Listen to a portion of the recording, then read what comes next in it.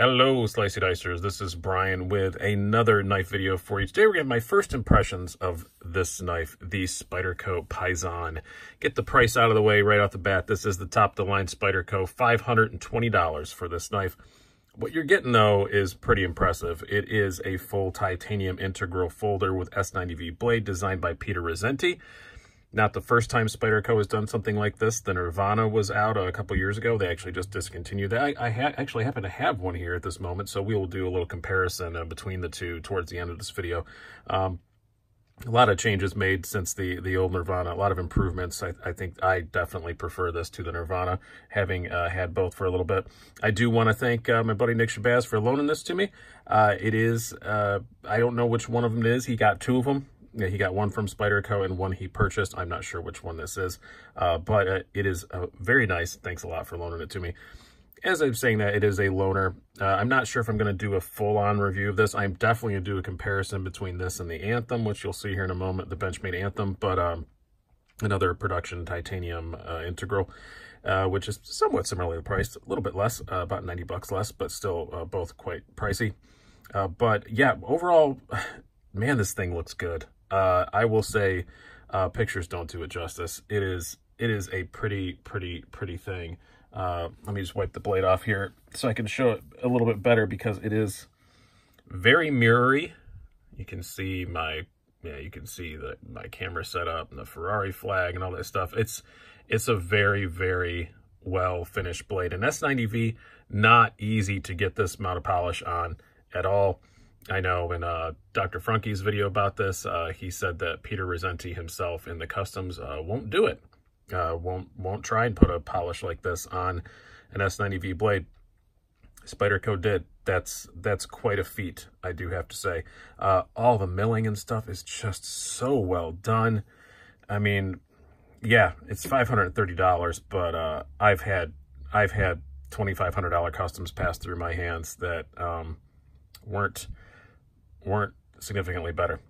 So that's pretty darn impressive, I do have to say. I love the way they did the lanyard hole on it. They did it, you know, just to, I can't imagine many people are going to put lanyards on this knife, but if you do, yeah, it's on there. All the jimping is well done.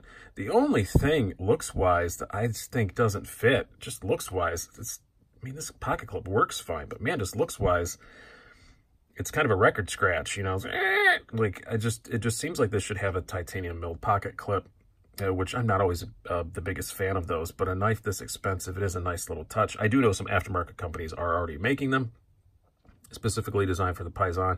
I think I saw AJ Purvis was doing some. Those are not going to be inexpensive, I imagine, but I think I saw at least a prototype on his Instagram. But very cool. Another option would be, and I may make this swap myself because I'm going to carry this as much as I can while I have it. I think this Casey Lynch PM2 clip would actually work pretty darn well. I'm sure I will talk about that more later when we get to the ergonomics and the carry and stuff. But yeah, I do really like the looks of it. It's much more impressive in person than it is in photos. Let's do some specs and size comparison. This is a big knife. Have an overall length 8.74 inches, blade length of 3.9 inches, blade thickness 0.16 according to my measurements, and handle thickness of 0.47 inches, and a weight of 4.4 ounces, which is not bad at all for a knife this size and full titanium integral. That's actually lighter than I was expecting it to be. It is not bad at all. Balance is also pretty good. I mean, just a little bit blade heavy, but not much at all. Let's do some size comparisons. We will first start off with some of our standards here. We have against your Spyderco Paramilitary 2. I'm going to line them up by the tips on this one, I guess. So, yeah, it's a big knife. Let's just bring out another Spyderco while we're here, since I happen to have it out. Your Spyderco Capara. Again, yeah, bigger than both of those by a significant margin. A couple of other, well, one other fairly large knife. Bring out the Ontario Rat Model 1. Yeah, it's even bigger than that. And the Model 1 is a pretty big knife. I like to use for size comparisons because a lot of us have them. And compared to your Benchmade Anthem that I said I'm going to do a comparison with because they're both integrals, but as far as size goes, not really much of a comparison there. It kind of dwarfs the Anthem. It very much dwarfs the Anthem. It is a much, much larger knife. And lastly, like I said, we will talk about it more at the end here, but the Spyderco Nirvana, this is another loaner that I got. This is not mine either. Very similar in size to the old Nirvana. So if this is kind of Peter's he likes big knives. It's maybe just a hair longer than the Nirvana, but not much. All right, let's get into more about this knife. As far as the blade goes, I've only had this for several hours now, so I haven't done a whole lot of cutting with it. S90V steel, can't complain there at any price. S90V is a very good steel. It is kind of a sheep's footy sort of style blade. I do like that. Fairly thick blade stock, as I said. I think on the stats they claim 0.15. I got much, rounding up, it was like 0.157 or something like that. Closer to 0.16 in my mind. The only real disappointing thing about it is it's pretty thick behind the edge. It is about 28 thousandths behind the edge. Yeah, that's a little thick. It is definitely not a slicing machine, and being a sheep's foot, it's not going to be the most amazing piercer, but it'll probably be, you know, pretty fine or pretty good. I mean, obviously you're not going to break that tip. Look at that sucker. Yeah, I just wish the grind was a bit different. It's S90V. It's going to hold an edge forever and a day, and it looks pretty.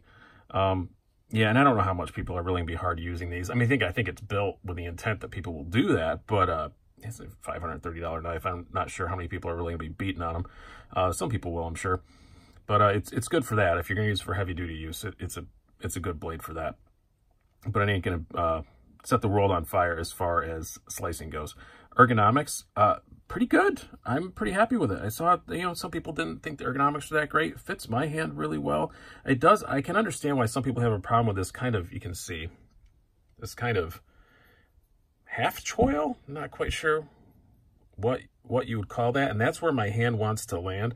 I have skinny fingers, large size gloves, skinny fingers, and it still fits. It fits me fine.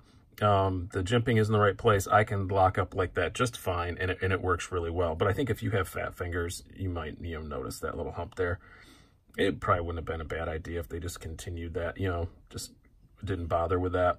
But it works fine for my skinny little fingers, but we'll see how it works for other people.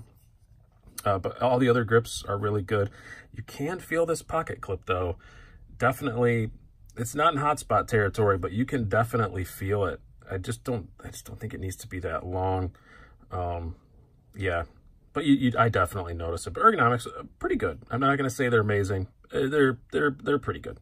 Better than okay, but not great. As far as the carry goes, putting out a Yield Wranglers here. Got it slides in and out great. The pocket clip tension is great. You do have a fair amount sticking out. I'm not going to beat up too much on that. I normally do. I wish it went a little bit deeper, but it's not horrible. But there's no flipper tab, so it definitely, you know, it's pretty easy to get your hand past for such a big knife. It's great, you know, for a pocket carry for such a large knife. Again, I wish the pocket clip was a bit deep carry. I am probably going to try out the loop over clip from Casey Lynch. As I said, this is a standard Spyderco pattern, so it should mount up fine. It's a little shorter. I'm more interested in this particular case in the making it a bit shorter than I am in the deep carry. But I'm going to try it out and see how that goes and see how that works. If Nick says it's okay. I asked him, but I'm sure he probably will. Yeah, but it carries pretty good. Action-wise, this is something you hear a whole lot about on the internet, and I am going to address this because the Paysan is fairly new, and it's created a bit of controversy. Can you shake it out? Yeah, absolutely, you can. It's a huge blade. It's a thick blade. That's not really surprising, and it does not have a flipper tab, so it's designed for spidey flicking, thumb flicking, that kind of stuff. The detent is perfect for that. Snaps right out, works really well. If it was a flipper, I would probably like the detent to be a bit stiffer. Maybe even now I wouldn't mind if it was skosh stiffer, but it's fine. The only problem is with an integral, yeah, you can't adjust it. Best thing about the Paysan and difference to the Nirvana is it does have an integrated, stainless steel insert and over travel stop, which is very nice. You don't have to worry about it bending out because, you can't fix that on an integral. If it goes bad, you're kind of hosed. That's very nice. No lock stick at all. It works really well. And the bearings, very smooth. It's just very smooth.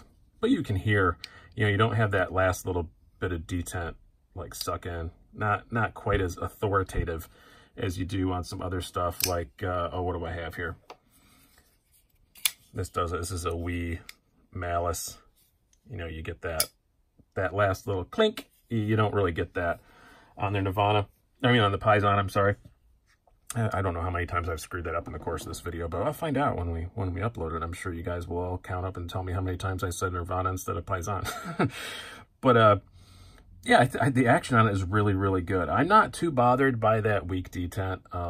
There have been a few people pop up with complaints about the lock failing with a bit of back pressure after some use. I don't know how much Nick has flipped this one around. I flipped it around a lot today just to try and see, just trying to break it in as much as I can. 'Cause some people said like after 100, 200 flips, I've definitely probably had that many on it already just myself, and I don't know how many Nick had before. And this one is still locked up tight as a drum. It ain't going anywhere. So this one is fine, but I have heard people complain about that, so I'm just bringing it up just so that people think I'm not ignoring the issue. I did try it on this one, and it's been totally fine.